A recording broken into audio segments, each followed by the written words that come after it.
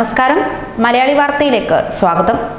ആപ്പിളും ഫേസ്ബുക്കും തമ്മിൽ കാലങ്ങളായി അസ്വാരസ്യത്തിലാണ്. ആപ്പിളിന്റെ മുൻ മേധാവിയായിരുന്ന സ്റ്റീവ് ജോബ്സും ഇപ്പോഴത്തെ തലവൻ ടിം കുക്കും ഫേസ്ബുക്കിനെ വിമർശിക്കുമ്പോൾ വാക്കുകൾ ഇപ്പോഴും കഠിനമാകാറുണ്ട്.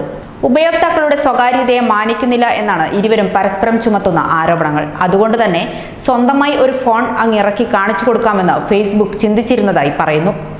ആപ്പിളിനെയും ലോകത്തെ ഏറ്റവും ജനപ്രിയ OS ആയ ആൻഡ്രോയിഡിന്റെ ഉടമയായ ഗൂഗിളിനെയും വെല്ലുവിളിക്കുക എന്നതായിരുന്നത്രേ ഫേസ്ബുക്കിന്റെ ലക്ഷ്യം. അതുകൊണ്ട് തന്നെയാണ് സ്വന്തമായി സ്മാർട്ട് ഫോൺ നിർമ്മിക്കാൻ അതീവ രഹസ്യമായി ഫേസ്ബുക്ക് ശ്രമിക്കുകയും ചെയ്തത് എന്നാണ് ഇപ്പോൾ പുറത്തുവരുന്ന റിപ്പോർട്ടുകൾ. പിന്നീട് HTCയുമായി ചേർന്ന് ഫേസ്ബുക്ക് ഒരു ഫോൺ ഇറക്കുക തന്നെ ചെയ്തുവെങ്കിലും സ്മാർട്ട് ഫോണിനെ കുറിച്ചുള്ള കമ്പനിയുടെ ആദ്യ സങ്കല്പം വളരെ അതിമോഹം നിറഞ്ഞതായിരുന്നു എന്നും ഫോൺ അടിമുടി കമ്പനിയുടെ താൽപര്യം സംരക്ഷിക്കുന്നതായിരുന്നു എന്നുമാണ് റിപ്പോർട്ട്. അതീവ രഹസ്യമായിട്ടാണ് കമ്പനി കരുക്കൾ നീക്കിയിരുന്നത്. ഫേസ്ബുക്കിന്റെ തന്നെ പല ജോലിക്കാരോടും ഇതേക്കുറിച്ച് കമ്പനി പറഞ്ഞിരുന്നില്ല എന്നാണ് ഫേസ്ബുക്ക് ദി ഇൻസൈഡർ സ്റ്റോറി എന്ന പുസ്തകത്തിൽ സ്റ്റീവൻ ലെവി എഴുതിയിരിക്കുന്നത്.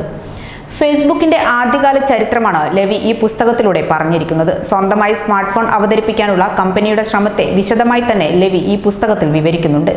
ഈ പദ്ധതിയുമായി ബന്ധപ്പെട്ട് കമ്പനിക്ക് വേണ്ടി പ്രവർത്തിച്ചിരുന്നവരെ കുറിച്ചും അദ്ദേഹം പ്രതിപാദിക്കുന്നു. ഫോണിനെ കമ്പനിക്കുള്ളിൽ വിളിച്ചിരുന്നത് GFK എന്നായിരുന്നു. വ്യൂട്ടാൻ ക്ലാനിലെ ഒരു അംഗമായിരുന്ന ഗോസ്റ്റ് ഫേസ് കിലയുടെ ചുരുക്കപ്പേരായിരുന്നു ഇത്. ഇത്തരം സൂചനകൾ മുൻപും കേട്ടിരുന്നു. ചമത്പാലിന പിറ്റിയ എന്ന വെഞ്ചർ ക്യാപിറ്റലിസ്റ്റ് ആയിരുന്നു ഇതിനായി പ്രവർത്തിച്ചിരുന്നവരെ നയിച്ചിരുന്നത്. ഫേസ്ബുക്കിൽ 2007 മുതൽ 4 വർഷം അദ്ദേഹം പ്രവർത്തിച്ചിരുന്നു. ഫോണിനെ കുറിച്ചുള്ള വിവരങ്ങൾ ചോർന്നു പോകാതിരിക്കാനും ഇത് അത്ര പ്രാധാന്യമുള്ള കാര്യമല്ലെന്ന് തോന്നിപ്പിക്കാനുമായി പാലിനപിറ്റിയ തന്റെ ടീമിലുള്ളവരെ ഫേസ്ബുക്കിന്റെ പേരില്ലാത്ത ഒരു കെട്ടിടത്തിലേക്ക് മാറ്റിയിരുന്നു. ഏതെങ്കിലും ഫേസ്ബുക്ക് ജോലിക്കാരനോ ജോലിക്കാരിയോ കമ്പനിക്ക് ഒരു ഫോൺ ഇറക്കാൻ ഉദ്ദേശമുണ്ടോ എന്ന സംശയം ചോദിച്ചാൽ ഇല്ല എന്നായിരുന്നു ഉത്തരം എന്നും ലെവിയുടെ പുസ്തകം പറയുന്നു.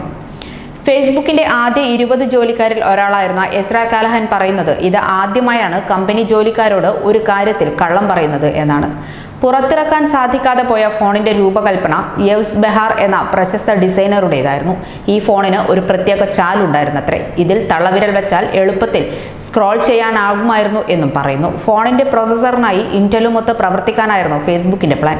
ഫോണിന്റെ ആദ്യ മാതൃക ആപ്പിളിനു വേണ്ടി ഐഫോൺ നിർമ്മിക്കുന്ന കമ്പനികളിലൊന്നായ ഫോക്സ്കോൺ നിർമ്മിക്കുകയും ചെയ്തിരുന്നു എന്നും പറയുന്നു. എന്നാൽ ഈ ആദ്യ മാതൃകയുടെ ഫോട്ടോ പോലും പുറത്തു വരാതിരിക്കത്തക്ക രീതിയിലുള്ള രഹസ്യാത്മകതയായിരുന്നു നിർമ്മാണവുമായി ബന്ധപ്പെട്ട് നിലനിന്നിരുന്നത്. ഒരു ഐഫോണിന്റെ പോലും ചിത്രങ്ങൾ അത് ഔദ്യോഗികമായി പുറത്തിറക്കുന്നതിന് മുൻപ് തന്നെ പലതവണ പുറത്താകാറുണ്ട്.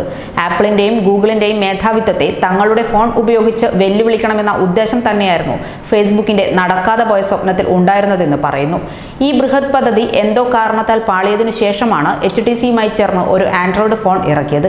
HTC ഫസ്റ്റ് എന്ന പേരിലാണ് 2013 ഫോൺ ഇറക്കിയത്. ഫോണിൽ ഫേസ്ബുക്കിന്റെ ന്യൂസ് ഫീഡ് ഹോം സ്ക്രീനിൽ തന്നെ കാണിച്ചിരുന്നു എന്നതായിരുന്നു ആകെയുണ്ടായിരുന്ന മാറ്റം. ഈ ഫോൺ ഒരു വൻ പരാജയമാണ് എന്നായിരുന്നു റിവ്യൂവർ വിധി എഴുതിയിരുന്നത്. ഇത് പുറത്തിറക്കി 1 മാസത്തിനു ശേഷം ടെലികോം സേവനദാതാവായ AT&T ഇത് വെറും 99 സെന്റിനാണ് വിറ്റത്. വീണ്ടും ഒരു പരാജയം കൂടെ ഏറ്റുവാങ്ങാനില്ലെന്ന തോന്നലായിരിക്കണം ഈ മോഡലിന് ഒരു പിൻഗാമിയുമായി വരേണ്ടെന്ന് ഫേസ്ബുക്ക് തീരുമാനിച്ചത്. ഫേസ്ബുക്ക് ഫോൺ നിർമ്മിക്കുക എന്ന കാര്യത്തിൽ കമ്പനി പരാജയപ്പെട്ടുവെങ്കിലും സ്മാർട്ട് ഫോൺ ലോകത്ത് ഫേസ്ബുക്കിന്റെ ലോഗോ ഉയർന്നു തന്നെയാണ് പറക്കുന്നതെന്ന് നമുക്ക് കാണാൻ കഴിയും. ലോകത്ത് ഏറ്റവും അധികം ഡൗൺലോഡ് ചെയ്യപ്പെടുന്ന ആദ്യ 10 ഫ്രീ ആപ്പുകളിൽ 3ഉം ഫേസ്ബുക്കിന്റെ സ്വന്തമാണ്. ഗൂഗിൾ പ്ലേ സ്റ്റോറിലും ആപ്പിളിന്റെ ആപ്പ് സ്റ്റോറിലും ഫേസ്ബുക്ക് തന്നെയാണ് മുന്നിൽ. ഇൻസ്റ്റഗ്രാം, വാട്സ്ആപ്പ് തുടങ്ങിയ ആപ്പുകൾ ഏറ്റെടുത്തതിലൂടെയാണ് ഇത്തരമൊരു വിജയം ഫേസ്ബുക്കിന് സാധ്യമായതും. ന്യൂസ് ഡെസ്ക് മലയാളി വാർത്ത.